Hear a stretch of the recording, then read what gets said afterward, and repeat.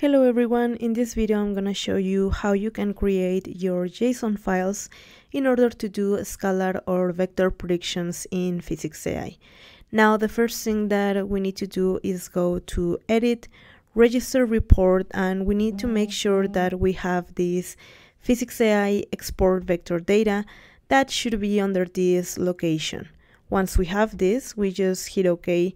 And before we get started, a good way to know if your files are going to be compatible with HyperStudy is that you can open them in Hyperview or Hypergraph because we use the same readers. Now let's get started. We create a new study and point to the location of where we want to be working. We hit OK, and we're going to add a new model, and this is going to be existing data. Now we need to put a name in here, and this name is going to be the same name for all the files, but that doesn't matter because later we are going to change that. So you can just put a random name, but that you know how to identify it and that it has the requirements. Like for instance, in this case, this is going to be a H3D file, so we put .h3d. We hit import variables and point to the location of our H3D files. And I'm going to select all of them and hit OK. Now we're gonna go directly to test models. In this case, we are not really running anything. We are just moving the files from one location to another. And once we are here in define output responses, we go directly into data sources, and we're going to add a new data source. This is going to be a real simulation. And our first H3D file should be in here. Now this H3D file is going to be my first H3D file, so this one. We select it, and let's say in this case I want the pressure data, so I just hit OK, and then we are going to add a DOE. The definition is going to be from the setup. We hit OK. Now, in this case, we are not really running a DOE. We are just going to create the files. So we need to make sure that the number of runs correspond to the number of files that we have. So in this case, if I go to my folder in here, I see that I have 9 files, so it should correspond to the number of runs. We hit apply, next, and we evaluate. This is going to be very fast because we are just extracting the data.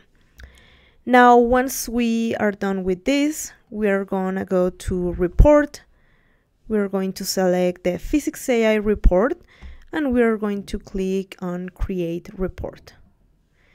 Now, if we go to approaches, DOE, we just select one of these, we should see the JSON file in here.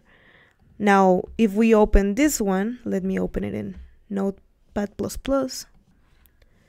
So if I go to one location, let's open this one. And we're going to see that all of our vector data is in here. Now, as you can see, the label is ds_1. We can change that in here when we set this, the label and the var name. We can change this to something representative of what you are going to extract, but otherwise you can leave it as it is. Now, another thing that you are going to realize is that all of the H3D files have the same name. Although they are different, they are corresponding to each of your simulation files that you had on your folder. But we are going to change this with a script that we have. Because another important thing is that when you go into physicsAI, the H3D files and the JSON files should have the same name. Okay, so I'm going to show you how we're going to modify this. Okay, so I have this Python script that we're going to share with you. And the first thing is that we need the location of the H3D files, the location of where you want to place the H3D along with the JSON files, and your DOE location. So it should be like this one, where your run folders are located.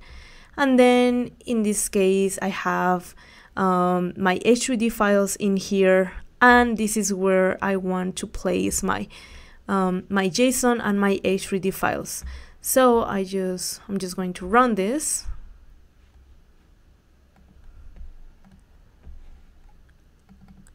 And as you can see, now they have the same name, the JSON and the H3D files, and the H3D files correspond to my original H3D files.